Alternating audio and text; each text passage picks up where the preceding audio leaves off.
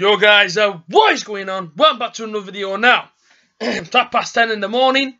The reason why the hair's not done is because I've just got out of bed no longer than an hour ago. Today is a special occasion. It's A.J.T's birthday. Today we have turned 24. A year ago today, we were sitting on double figures subscriber wise. We were actually sitting on, I think it was around either 97, 98 sort of number. And you look at, obviously, you know what I mean, you look at today, and we're on 1,199 subscribers, one away from 1.2k. A goal I never thought I'd hit this early on YouTube, I'll be completely honest. But, we're about to hit it, so, yeah, thank you all very much for the support. And it will be my birthday, and I see that figure, it makes me very, very happy to know that I've got great people that support me on the channel. It's as I've always said before, even if you're not subscribed and you watch the channel, and if you support me, you're always considered a legend, man. Always considered a legend in my eyes because you let me live out my dream of doing YouTube. And I can't thank you enough. But today we have Accrington Stanley versus Middlesbrough, the preview tomorrow. I can't wait. I will be there. It took a little bit of time to get to my first pre-season game, but I'm going to be there tomorrow. Interview on Boro Fan TV afterwards as well. My first one of the season, so make sure you check that one out. And yeah, overall, I cannot wait just to go and watch the boys again. It's been since May. It's been a bit of time. And I'm just overall really excited, mostly for this game. I know it's only pre-season, but it's that feeling of going to watch a team again. So can't wait, man. Absolutely buzzing. Got a few things at Accrington Stanley as well. You know what I mean? Yeah, they aren't a bad footballing club, to be honest with you. Won the league last year. Obviously in League 2, smashed the league, came first. Now in League 1. I say, man, so decent for them. Congratulations them for obviously getting to League 1. They're going to be playing teams like Sunderland. So yeah, I say, we see how that one goes for him, but obviously we're back at Accrington Stanley as soon as I play them on that day. But obviously, let's get into them. So manager, John Coleman, know a little bit about him. He was at Rochdale for a time as well. I know briefly a little bit on John Coleman. I have to do some more research, that's if I absolutely want to. The stadium, now I've seen two different names for it, but this is the name it gave me, was the Wham Stadium. That might have changed over the years, but I say, as far as I know, that's what it says the stadium's called, and they were founded back in 1968. So I say, man, they've been a footballing club for a few years, not too long, but like I say, a fair few years. But in terms of Accrington Stanley, I can't wait to go there. I really can't wait. Obviously, it's a new stadium for me to go and visit. A capacity of 5,000, I believe it is, and 2,000 are seated. Tomorrow, I believe Boro fans, I think there's going to be 2,000 Boro fans in Accrington Stanley tomorrow. So no doubt we will bring the atmosphere, friendly or not. Do you know what I mean? When there's 2,000 Boro fans there, you're going to get some noise. So, can't wait for this one. I really am buzzing for it. So it's going to be great. Last season, I should say last Saturday, Huddersfield went down to Accrington Stanley. I think they pretty much played a decent team. I thought it looked like they had full 11, to be honest. They actually ended up losing 3-0. Accrington Stanley smashed them. I remember watching the game, watching the highlights. Yeah, did them 3-0. Decent result for Accrington Stanley, a lot of confidence is going straight into them after that result.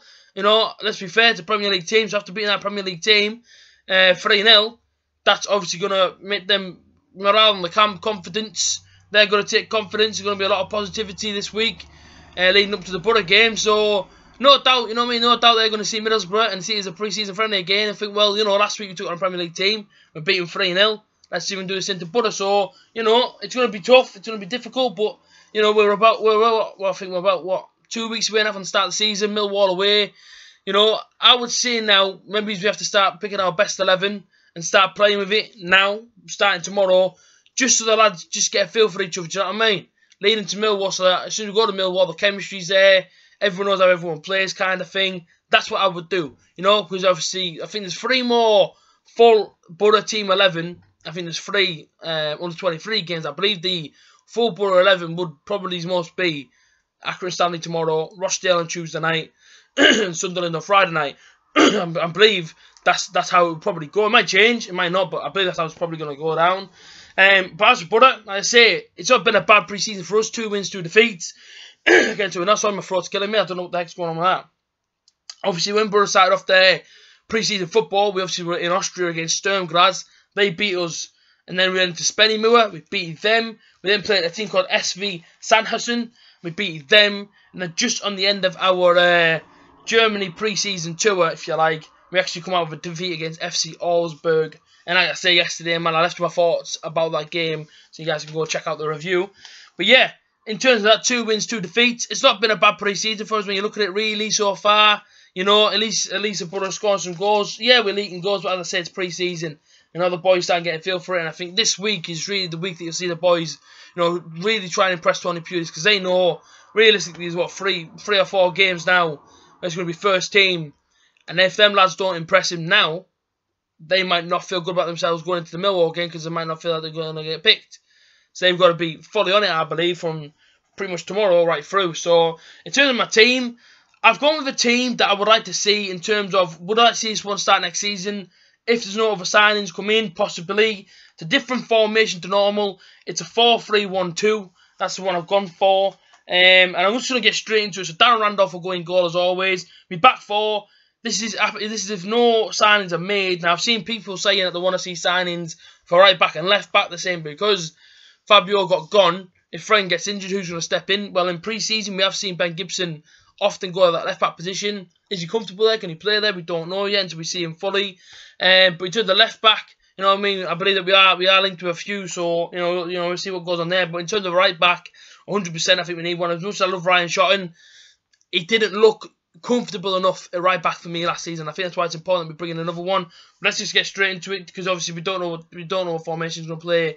Obviously as soon as the season starts. So back four is Ryan Shotton, right back. Aidan Flynn, Ben Gibson, centre back pairing. Left back is George Friend.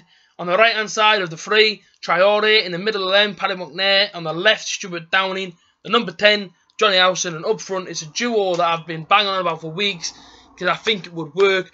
It's Patrick Bamford and Ashley Fletcher.